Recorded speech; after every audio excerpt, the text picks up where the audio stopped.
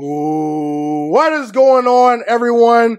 My name is Jamon McKinney, but of course you can just call me Juice because that is my nickname. Welcome everyone to the latest edition of the Juice Alert. My name is Jamon McKinney. I am the founder of this show, and you can also check me out on MLBBro.com. Really, honestly, just any social media platform, Instagram, Twitter, TikTok. If you type in MLB Bro, you will find the MLBBro.com's content creation page, and you'll be able to find, episodes that I put out, well, really segments on MLBBro.com where me and many other talented young broadcasters and analysts, we cover African Americans in Major League Baseball. That was founded by Rob Parker. He is the guy that's behind all the nooks and crannies of that. So I'm going to put a link to MLBBro.com, their Instagram page and their Twitter in the bio of this episode. So be sure to check out, those things in the description of this episode. Also, follow me on social media. You can find all of the latest things that I'm doing, all the latest takes and updates for this show on my social media for both the Juice Alert and me, of course, Jamon McKinney personally. I'll put these, social media platforms on the screen for you guys on YouTube to maybe screenshot, pause the episode, and check out if you're watching on YouTube. If you're listening on podcasting platforms, just go to the link just go to the bio and you'll find the information for all of my social media platforms. Enough talking though. We are diving into the NFC South Division today. We're talking the Panthers, the Buccaneers, the Falcons, and of course, the overrated and overhyped New Orleans Saints. I will get into why I believe the New Orleans Saints are overrated and overhyped a little bit later in this episode. But I want to first start off by talking about Tom Brady. I know Tom Brady isn't necessarily associated with the AFC South just because he mostly played for the New England Patriots and they play in the AFC East. I have not gotten all of my AFC East thoughts together quite yet, so I'm going to wait a couple of weeks before I start putting out opinions and bold claims about that division. So today, we're rolling with the NFC South, and Tom Brady, of course, won the Tampa Bay Buccaneers a Super Bowl at one point. So let's talk some Tom Brady. Oh, man. Is Tom Brady the greatest athlete to ever live? Is he the GOAT athlete? To me, I'm going to personally say no. I believe Michael Jordan is still to this day the greatest athlete of all time if you combine someone's athletic ability and their accomplishments within their respective sport. I believe he beat out Tom Brady and virtually everyone that has lived that has ever played a sport. However, today what I'm going to do is I'm going to make both the case for Tom Brady being the greatest athlete of all time and also make the case against Tom Brady being the greatest athlete of all time. So, the case for Tom Brady being the greatest athlete to ever live. Tom Brady is the most accomplished player in NFL history. If you combine longevity and peak level performances in the biggest moments, it's Tom Brady and everyone else. Joe Montana did not play long enough, and the same with Lawrence Taylor. The only NFL football player that even comes close to Tom Brady's longevity and accomplishments, to me, is Jerry Rice. And football is the ultimate team sport, and as good as Jerry Rice was, Tom Brady, to me, ranks just a little bit higher probably, because being the NFL starting quarterback is all about bringing people together. All 53 players on a 53-man roster.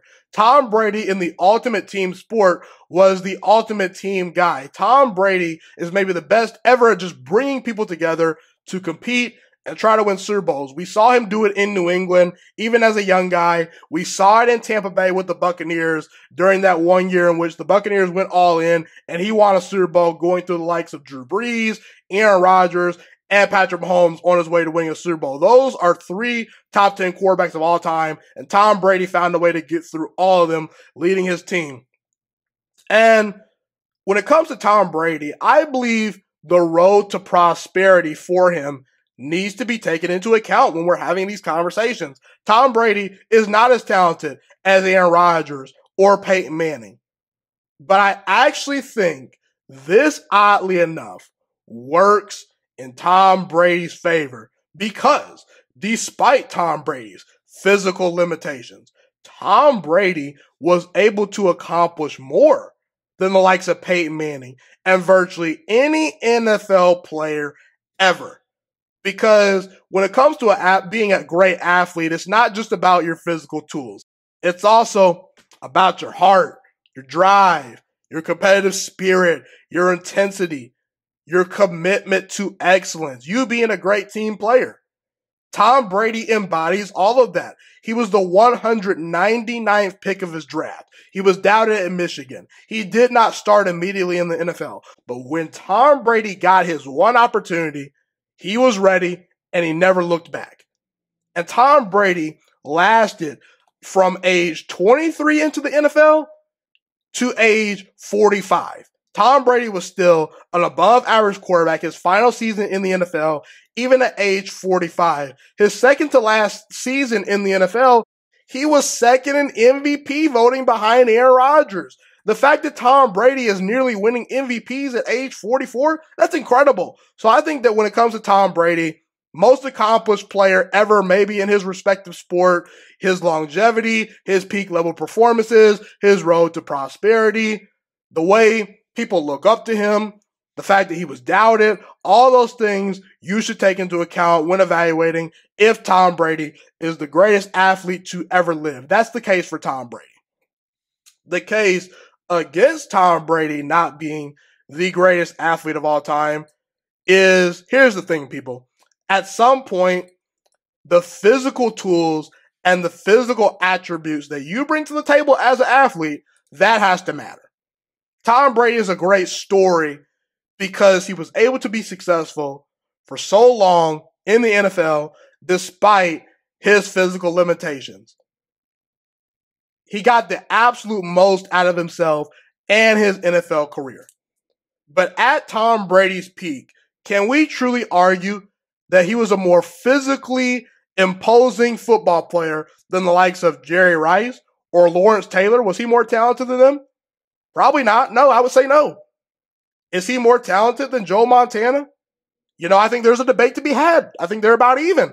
Was he more talented than Aaron Rodgers? I would say no. Was he more talented than Peyton Manning? I would say no. See, the thing about Michael Jordan is, one of the reasons why I believe he's the greatest athlete of all time is because he's one of the most accomplished athletes at his respective sport ever, but he's arguably the most talented basketball player ever, and he's a super talented athlete, point blank, period.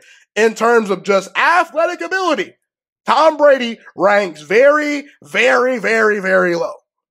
And a lot of guys that were great athletes that accomplished a lot, they played multiple sports. Michael Jordan played multiple sports, played baseball at one point. Deion Sanders played Major League Baseball. At one point, I think, hit a home run and then scored a touchdown in the same week. Bo Jackson played multiple sports, was great at both of them. Usain Bolt, he didn't play multiple sports. Well, he probably did growing up, but Usain Bolt is the fastest human being ever. Tom Brady can't even outrun the likes of Josh Rosen, probably. When you think of the word athlete, you think of big, fast, strong guys that are flying through the air. Tom Brady, unfortunately, does not check any of those boxes. I think Tom Brady was an underrated athlete because he did get drafted by the Montreal Expos in the 18th round of the 1995 MLB draft, but that's not enough for me. And last but not least, there's one blemish regarding Tom Brady that no one talks about. The Patriots were accused of cheating. And you can say what you want about that, but that helped Tom Brady if the cheating was indeed legit. That has to be something that we talk about. A lot of people don't want to talk about it, but I'm here to talk about it. And I think that if you're going to make the case for Tom Brady being the greatest athlete of all time, then that has to kind of ding him a little bit. Did Michael Jordan ever cheat? No. Did Lawrence Taylor ever cheat? No. Did Jerry Rice ever cheat? No. Did Michael Phelps ever cheat? No. So That has to be taken into account. The bottom line is Tom Brady, all-time great football player, but that is the case against Tom Brady being the greatest athlete of all time. So there you go. Tom Brady, ultimately, I think that he's definitely probably one of the 10 greatest athletes of all time if you take into account peak performance. And I do, like I said, I think Tom Brady, if you were to say who has the most underrated arm in NFL history, I got to say it's Brady, because that was an accurate arm right there. It was a very good arm. You know, he had a strong arm in his prime. But yeah, those are my overall thoughts. I think Tom Brady, I think that's a very fair conversation and argument regarding if Tom Brady is the greatest athlete of all time from both sides. So you're welcome. All right, I want to now move on to Bryce Young and the Carolina Panthers. So Bryce Young, 2023 first round draft pick to the Carolina Panthers, first overall pick in the draft. The Panthers have now completely hit the reset button, new coaching staff, hopefully a star quarterback in Bryce Young. And look, I've said it before, I'm going to continue to preach it because a lot of people can't understand this. Most quarterbacks will only perform as good as the parts around them. Keep in mind, Matthew Stafford was what some people thought was a generational arm talent coming out of Georgia, and he had a losing record in Detroit. And the minute Matthew Stafford left the dysfunctional, unorganized mess that was the Detroit Lions at times, Matthew Stafford immediately won a Super Bowl. That should tell you all you need to know. I like what the Panthers have. However, there is some big questions still that need to be answered, but I don't want to talk about those things. I want to talk about Bryce Young specifically. What are the pros and cons of Bryce Young's game? Let's talk about it. What worries me? What are the cons of Bryce Young? First of all, it's pretty obvious. His size. He's tiny. And everyone talks about, oh, what about Drew Brees? What about Russell Wilson? What about Kyler Murray? What about Baker Mayfield? For all the guys that are short quarterbacks that have had success in the NFL, and those guys have definitely had success, some more than others, what we don't talk about is how many quarterbacks do not succeed because they lack the requisite size to be an NFL starting quarterback. Listen, people, we can talk about, oh, you got to try hard in sports. If you work hard, you're going to make it, Johnny. Johnny, I'm sorry to break it to you, but in order to make it in Major League Baseball, you have to be able to hit a 95-mile-per-hour fastball. That's like the bare minimum. You just have to do it. Okay, if you can't hit a 95-mile-per-hour fastball in Major League Baseball, I've got no room for you probably as a scout or GM. That's just the reality. And usually as an NFL quarterback, they come in all shapes and sizes, but for the most part, a lot of NFL quarterbacks are a lot bigger and taller than 5'10", pardon me. And when it comes to Bryce Young, he could be overwhelmed because of his lack of size, okay? You know, and I do have durability concerns regarding Bryce Young. And because Bryce Young is on the smaller side of things regarding his size, he is going to have to really work on getting in the film room and being a step ahead of the defense. He virtually has to be more perfect than a guy like Lamar Jackson, where Lamar Jackson, you know, he's this big athlete, can run around and make plays, and he doesn't have to study as much film as Bryce Young because he's just such a special athlete. You know, Josh Allen doesn't have to be perfect with his mechanics because his arm is so strong, and he's such a big, imposing physical specimen at the position. Ben Roethlisberger, for years, didn't work out, you know, in the offseason by some reports. You know, some people said he kind of mailed it in and just played golf and drank beer. And it worked fine for Ben Roethlisberger because he could get away with that. Bryce Young has to be an exception. And sometimes trying to be an exception, it's hard, okay? And listen, like I said, he's going to have to really dive into that playbook because he doesn't have the get-out-of-jail-free cards that Rodgers and Mahomes has. He's a very creative passer, and we'll get into that. But I think you get my point. You know, I do have concerns about his potential durability because he's a smaller body, and if he's getting hit a lot, I have a lot of concerns about how his body will be able to hold up in the NFL. Now, the pros of Bryce Young. He's a very creative passer. And what do I mean by that? Bryce Young, he's a guy that can scramble around and just make things happen. His pocket presence is really, really good. He's a very self-aware player. He knows his limitations because the thing about Bryce Young is He's been small his entire life playing quarterback. Like, this is nothing new for Bryce Young. He knows his physical limitations. And Bryce Young's football IQ, from all the things that I've observed, is pretty good. It passes the test. It seems like Bryce Young in college was always a step ahead of the defense. And that's very key. That's something you like to see. And we talk about the injury concerns. Look, I do believe those things are real, okay? But Bryce Young at times gets the ball out of his hands so quickly that, like I said, he's just ahead of the defense, and he's a very self-aware player.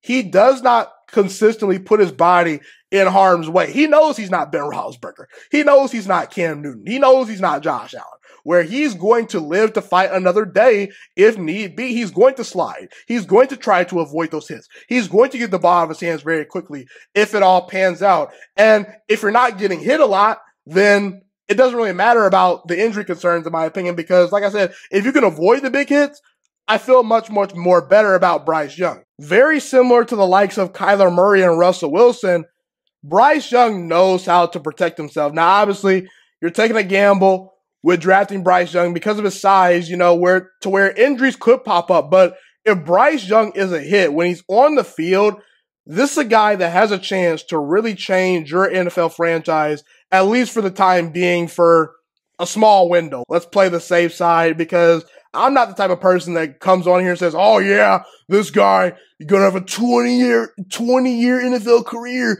going to crush it. I like to see guys kind of play their career out. However, there are exceptions, I will say.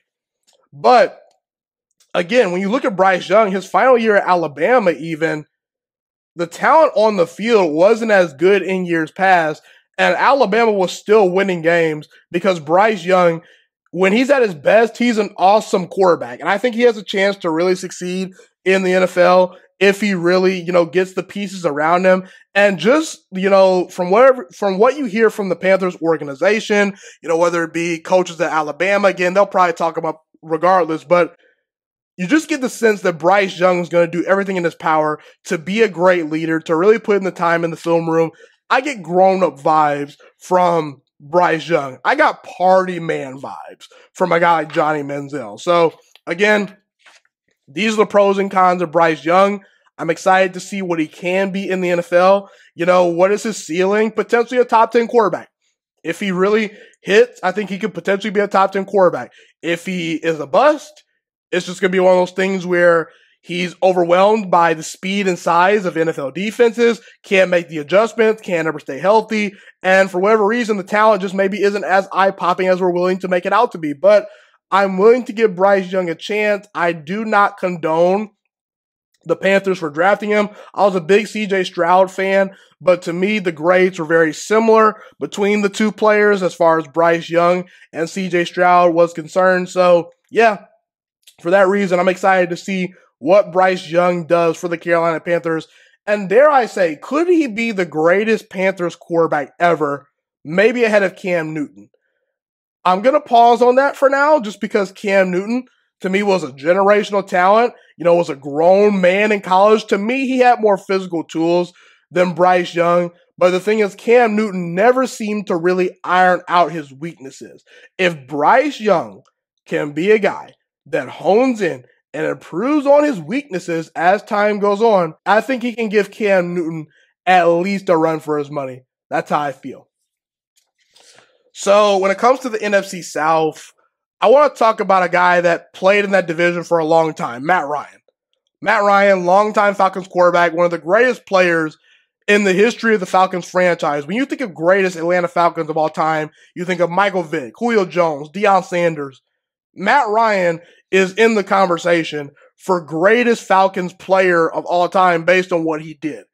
However, I have some opinions about Matt Ryan. A lot of people believe, oh, Matt Ryan, Hall of Fame level player. I disagree, folks. The reality is this. I'm here to tell the truth. Matt Ryan is the most overrated quarterback of all time, in my opinion, and it's not even up for debate. Matt Ryan is not a Hall of Famer. Compared to his temporaries at the quarterback position, I'm not even sure Matt Ryan is a top 10 quarterback of his era. Let's go through the names. Tom Brady, Peyton Manning, Aaron Rodgers, Drew Brees, Ben Roethlisberger, Russell Wilson, Cam Newton, Phillip Rivers, Matthew Stafford, and Eli Manning are all better quarterbacks at their best than Matt Ryan. And I haven't even talked about the likes of Patrick Mahomes and Lamar Jackson. Two guys that are physical specimens and two of the most talented quarterbacks to ever live. I listed off over 10 guys right there for you. Matt Ryan's not a top 10 quarterback of his era. And I know what you're going to say. Oh, how can you say Matt Ryan is worse than Cam Newton and Phillip Rivers and Matthew Stafford? Let's talk about those guys, because those guys will probably be the most debated. Cam Newton at his best was a better quarterback than Matt Ryan. He may have not had as long of a prime as Matt Ryan, but to me, at Cam Newton's peak, he led a 15-1 Panthers team. He's arguably in the conversation for greatest rushing quarterback of all time. He had a much more talented arm. He carried much lesser pieces than Matt Ryan. Cam Newton is better. Phillip Rivers went to 8 Pro Bowls at one point. Matt Ryan's only been to 4. Phillip Rivers is a better quarterback. I've seen it with my own two eyes, people. Matthew Stafford, much more talented arm than Matt Ryan, and he won a Super Bowl. That's the difference, people, right there. When it comes to the Hall of Fame is reserved for the most talented players ever and the most accomplished players ever in the NFL. Matt Ryan in 15 seasons, what do we have?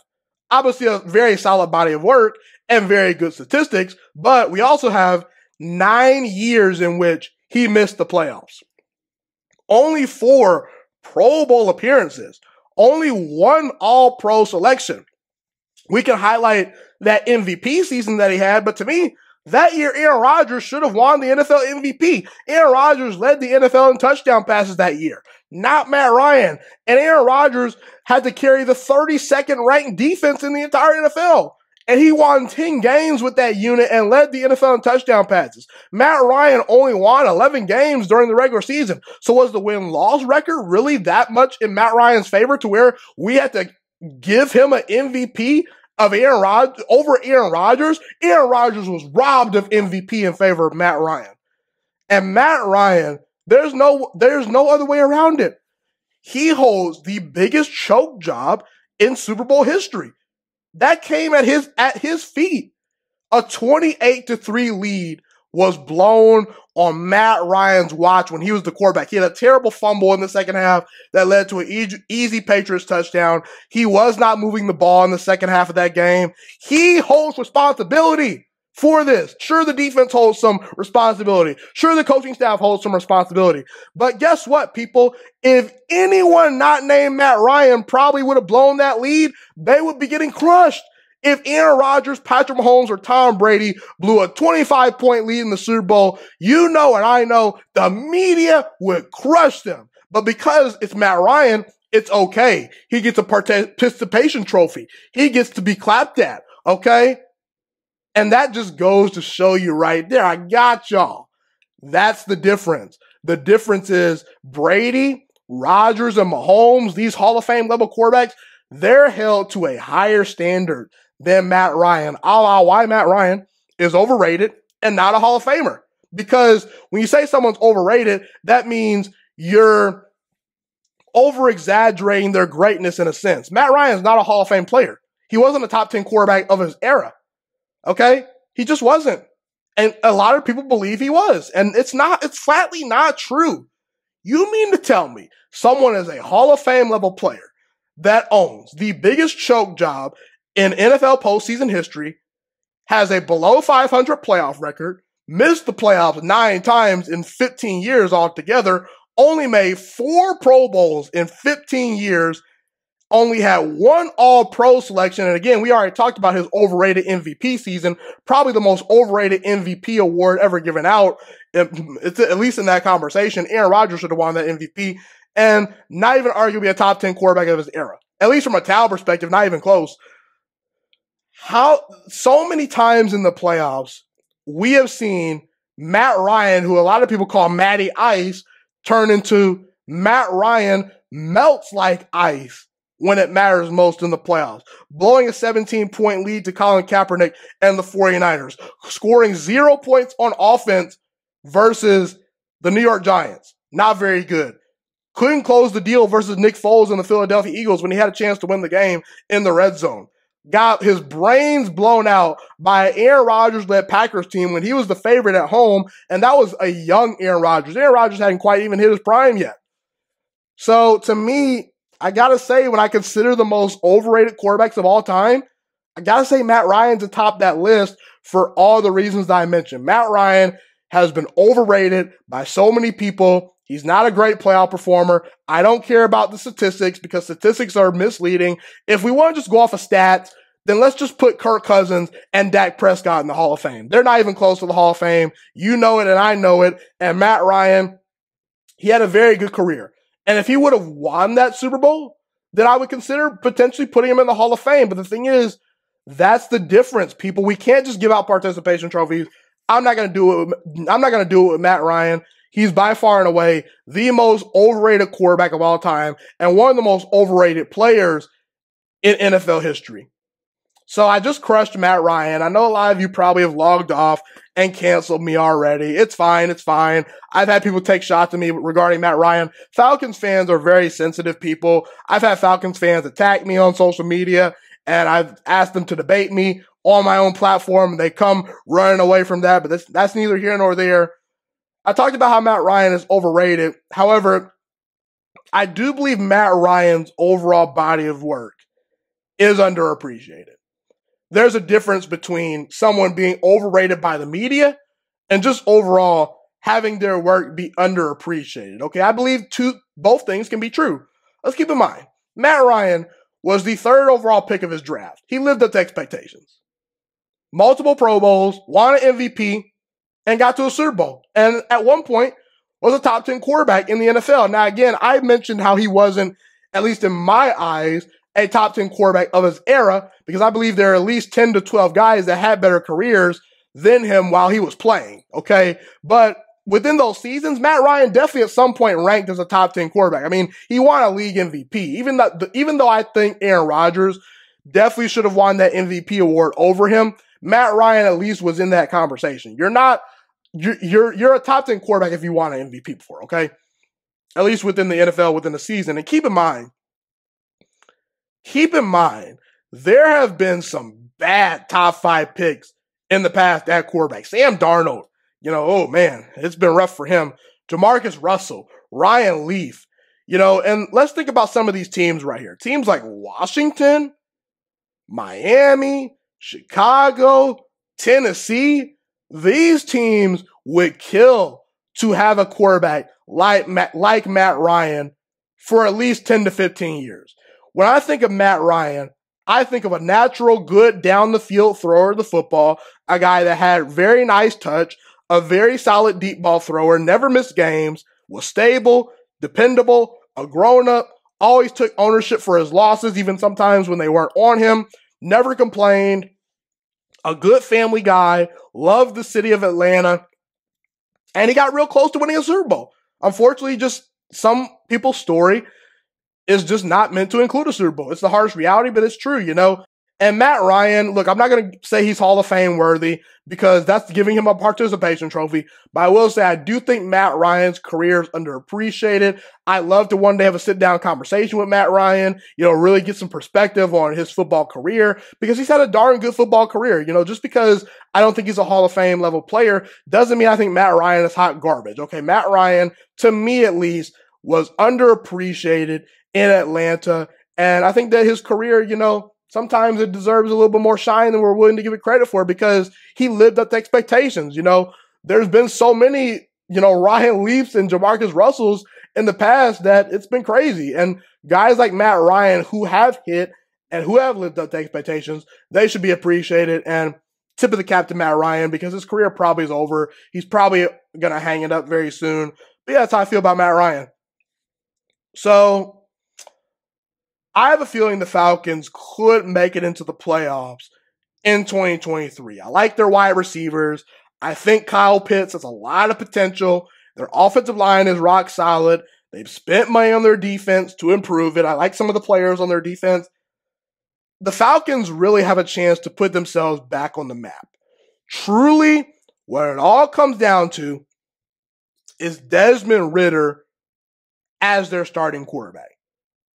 Desmond Ridder has been quickly put on the hot seat. What do I mean by that? First of all, Desmond Ridder was the 74th pick of the 2022 NFL draft. He was not a first-round selection. So what does that mean? If you weren't a first-round selection, that means teams, for the most part, they're willing to give up on you a lot more quickly. Guys that are first-round picks get multiple opportunities, even if they fail. Look at a guy like Josh Rosen. Look at how many opportunities he got. If Josh Rosen was a fifth-round pick, he would have been out of the NFL a long time ago, okay? I think he's out of the NFL right now, but you get my point.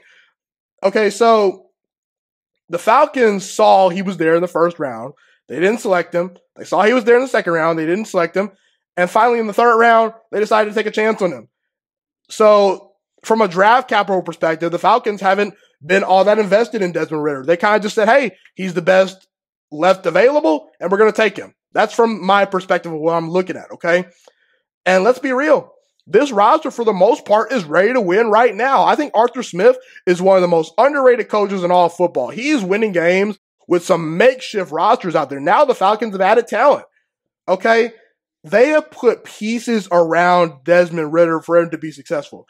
He wasn't asked to start a ton his rookie year. He did get some experience his rookie season.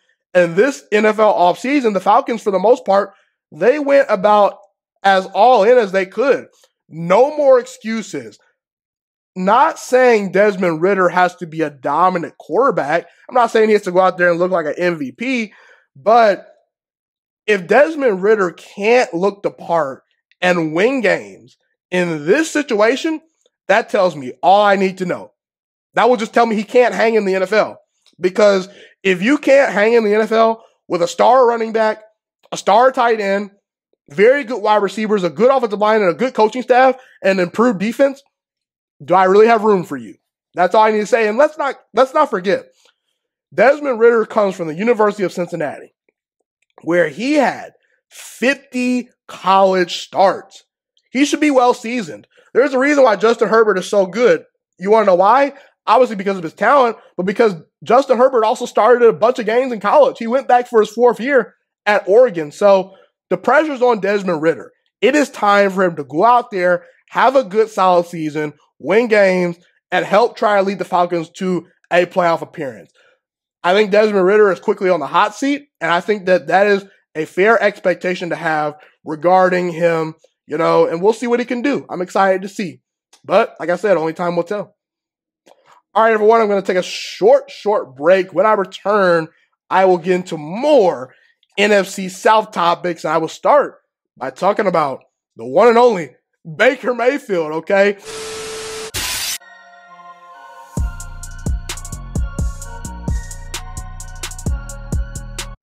All right, I am back, and I want to talk some Tampa Bay Buccaneers, and mainly, I want to talk about Baker Mayfield. So Baker Mayfield, former first overall pick of the NFL draft. He got drafted to the Browns.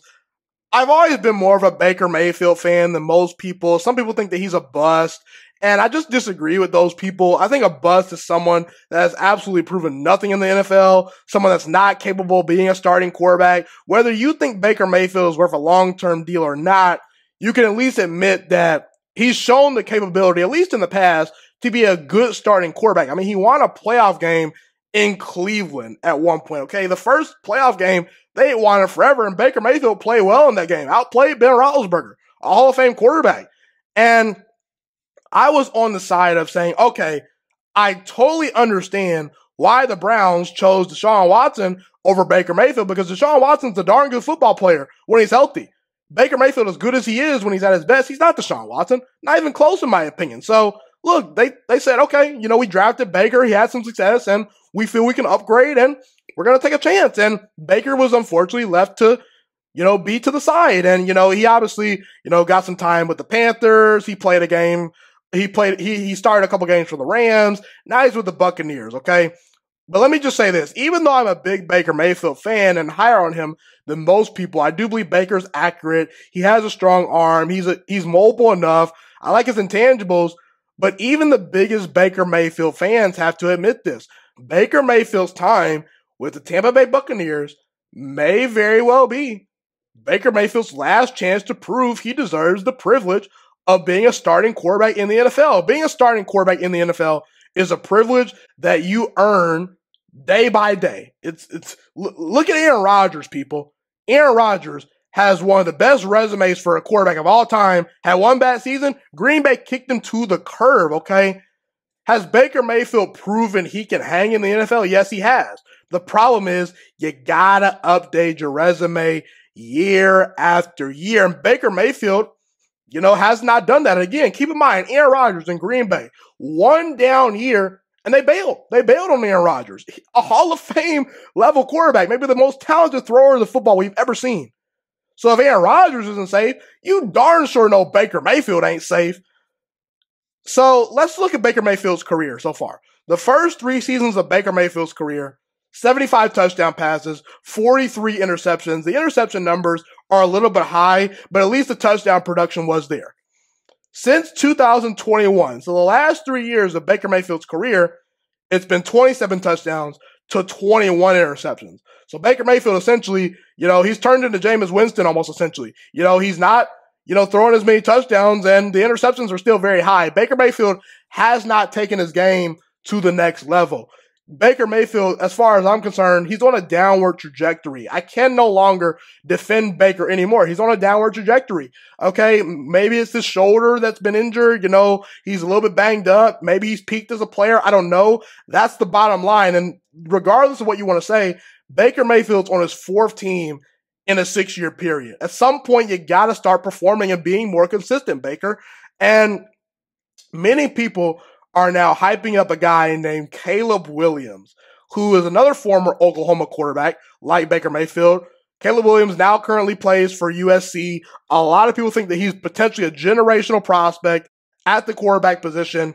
And a lot of people believe the Tampa Bay Buccaneers are going to have a bottom 5 record this season because they don't believe in the pieces around Baker Mayfield, and they're probably bailing on Baker too. They may not bring Baker Mayfield back if Baker, cannot lead them to a good amount of victories this season.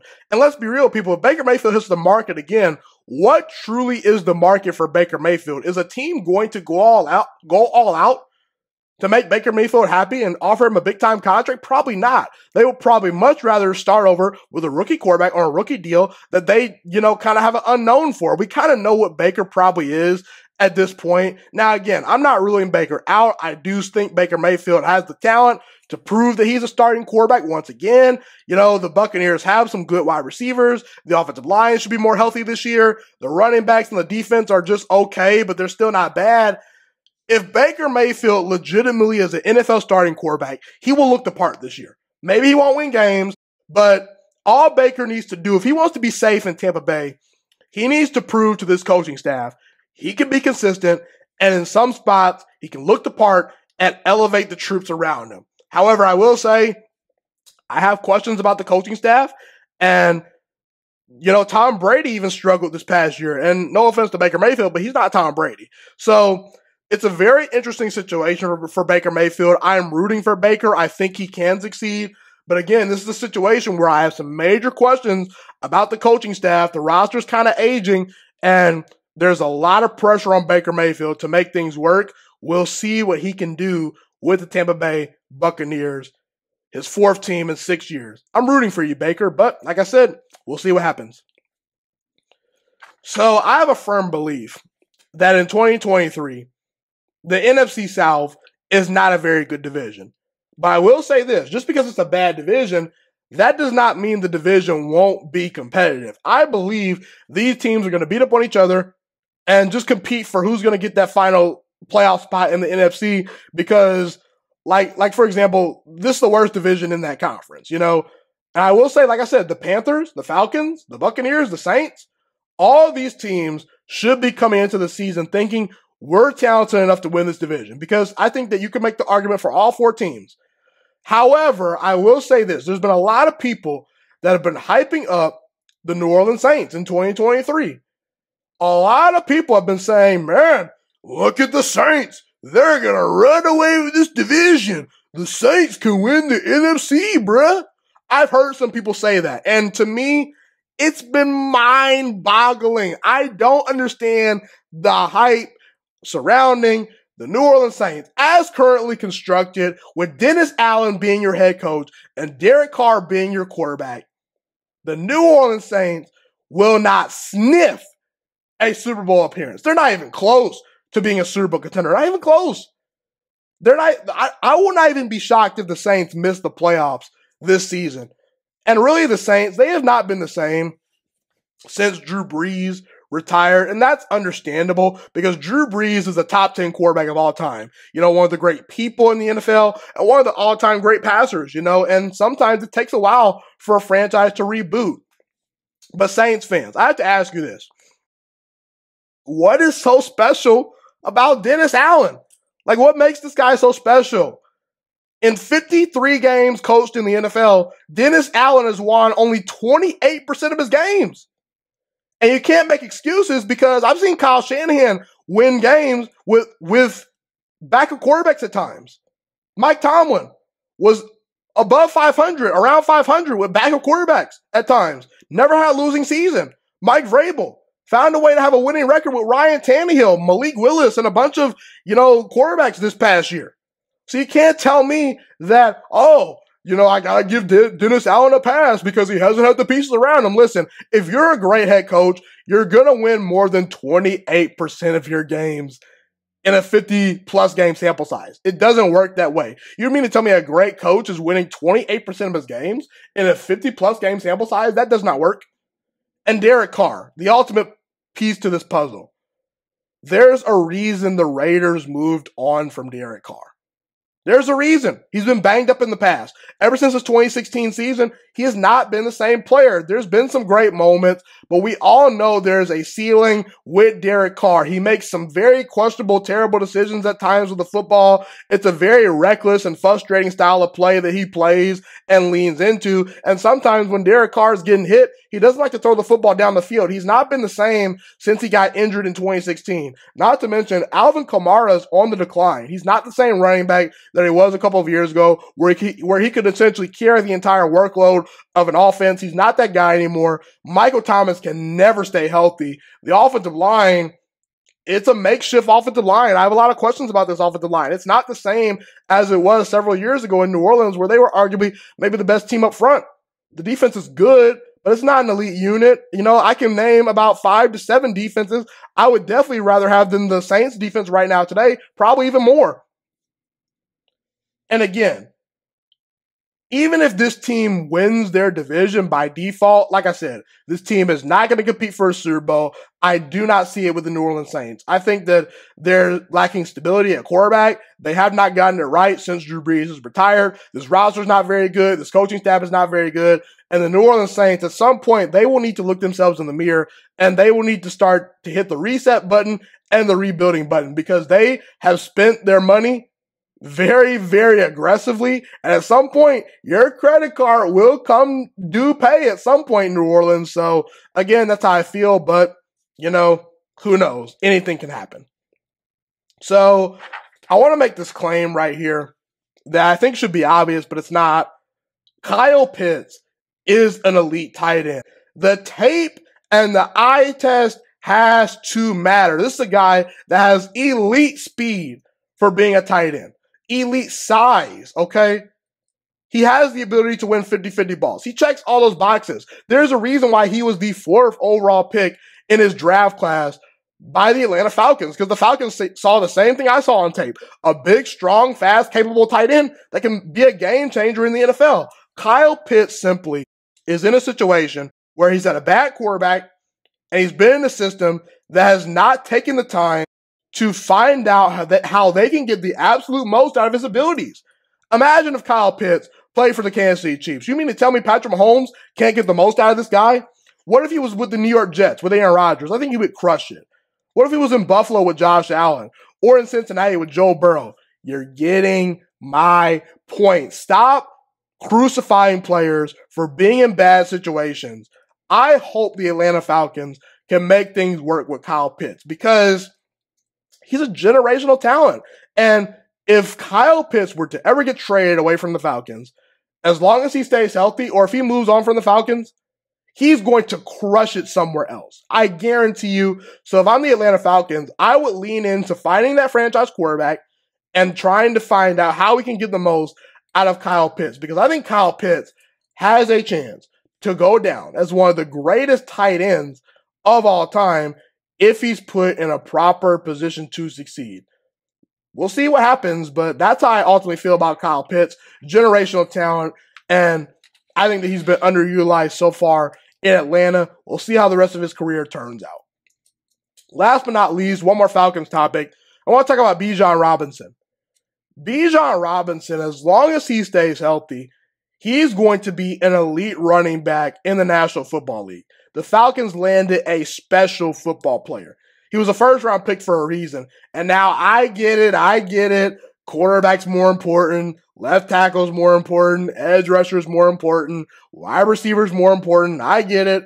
But let's be real, people. In the past, we've seen first-round picks like Josh Jacobs, Saquon Barkley, Christian McCaffrey. I felt Derrick Henry was vastly underrated in his draft class. He should have been a first-round pick.